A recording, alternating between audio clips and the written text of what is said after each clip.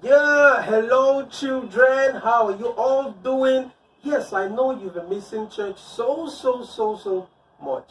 Yes, but don't worry. God is in control. Everything is going to come back normally the way it's supposed to be. Bless you. And I know mommy and daddy has been taking good care of you. And trust me, I know you are doing good. The glorious children. Bless you. Yes.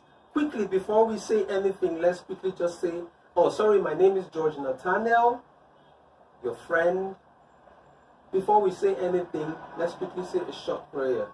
Thank you, Father. Thank you, Heavenly King. We bless your name. Thank you, Father, for speaking through us this day. And Lord, we ask that you open up our hearts and our mind. We ask that your blessings reaches us, Father. We ask that you enrich us with your glory and your blessings and your grace that will carry us through and help us to be guided by you. In the name of Jesus, we pray. Amen.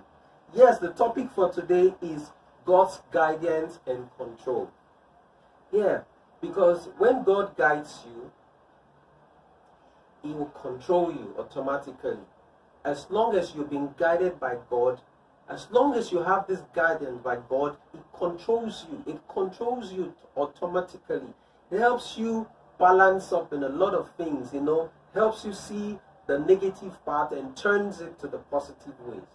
That's it. And our text for it this morning is coming from the book of Psalm chapter 25, Psalm chapter 25, verses 4 and 5, which says, "Show me your ways, Lord. Teach me your truth." You see that? You heard that? Show me your ways, Lord. Teach me your truth. Guide me in your truth and teach me, for you are my God, my Savior. Guide me in your truth and teach me, for you are my God and my Savior. And my hope is in you all day long. You see? So children, we have no other way than to allow God to guide us. No other ways. God has to guide us, to be able to control us, to be able to put us in the right direction. Let me quickly just give you a little story about what happened to me when I was a child. We are back from school. My brother and I were walking back. Rain that day, so we had this, there was flood everywhere. We had to take off our shoes so it doesn't get, So we were walking with our stockings on. And we got to one scenario, one accident. There was one accident there, and I saw this truck hit a street light, the pole. And it fell, but it didn't go down to the floor, so it slightly fell. So what I saw, it automatically was just a playground. So I felt like, ooh, this is like a fine playground, I'll just step on it, I'll just run over and run back, things like that. And just about doing that, I heard a voice in me that says, don't do that. I didn't listen to the voice. And my elder brother said the same thing to me. Don't do that, George. And I didn't listen either. So do you know what I did? I quickly took my bag, my shoe, I stepped on it. Oh, trust me, children, that experience was unbelievable, unforgettable.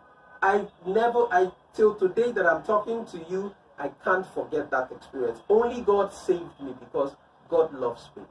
Do you understand that? So it is always good to listen to the word of God. Let's quickly look at, how we can get this guidance from God. Things we need to do to help God to guide us. Number one, prayers. I remember growing up, my mom always tells me, pray about guidance. Ask God to guide you. And trust me, it was successful.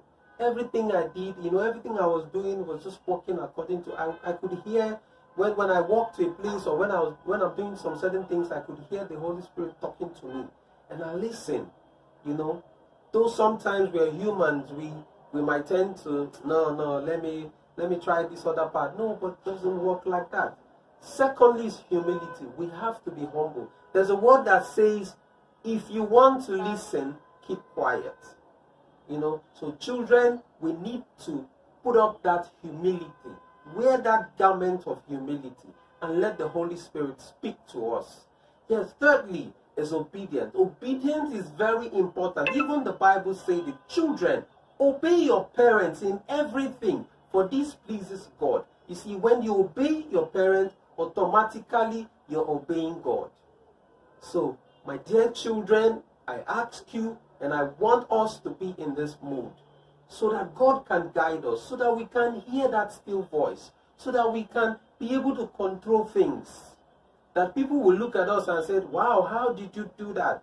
Then we know that it's not our power, it's not our strength, but by the Spirit of the living God in us. Isaiah 30:21 says, your ears shall hear a word behind you, saying, this is the way, walk in it. When you turn to the left, or either when you turn to the right, you will hear those words. It comes to you, it will tell you, this is the way, walk in it. You know, so children, beautiful children, let's be in this mood. Let's keep our ears open and let's ask God for his guidance so that we can have control a lot of things that come our way. So that our future can be controlled. In Jesus' mighty name, we pray.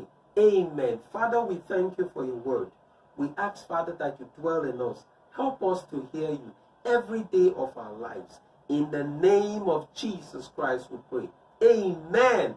God bless you. When you're going out, you're coming in. God bless you. The school. God bless you in everything you do. God bless our mommies and our daddies.